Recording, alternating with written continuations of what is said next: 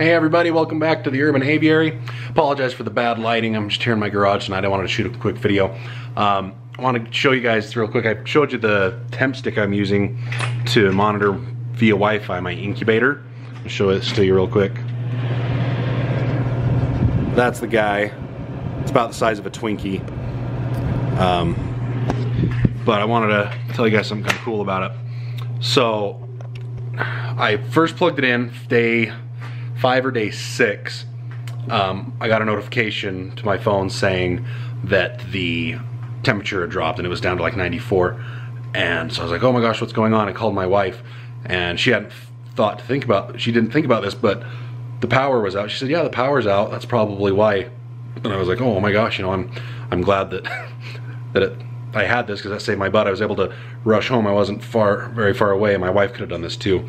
But if you have somebody close by to do something like this, you can get it hooked up to a power inverter in your car, your running car. That's what I was able to do. Hook up a power inverter, turn the car on, run it as basically a huge generator, and plug the incubator in until the power came on a few hours later. So that saved my butt.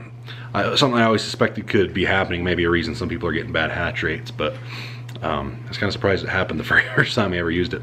The second time was with this. So this system right here, this is my reservoir for my incubator, and that actually got clogged.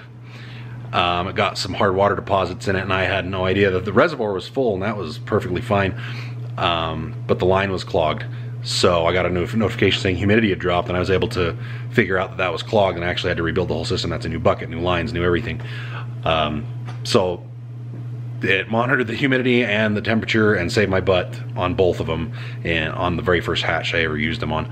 It makes me, you know, wonder how often stuff like that happens. If that gets clogged and halfway through the incubation process it clears itself out and then fills up, and you don't know if you're not out there checking all the time. It's kind of nice. This makes it a little more set it and forget it, and you know you're gonna get notifications when things are going on.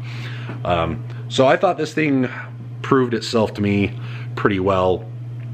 So I reached out to that company, and we're actually in the works of making a version of this for incubators specifically, with an app that's, you know, possibly going to have some other features to help track hatches and things like that. We'll see how in depth that we get with that, but yeah, that's now in the works.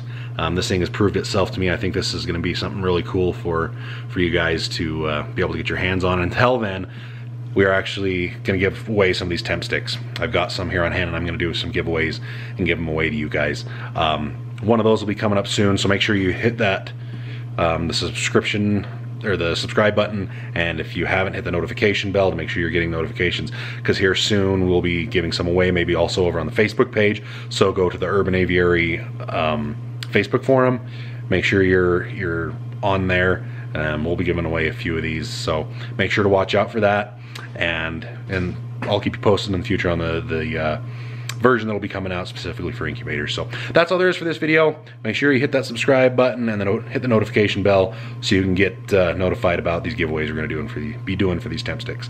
And remember, until that next video, you guys can do this too.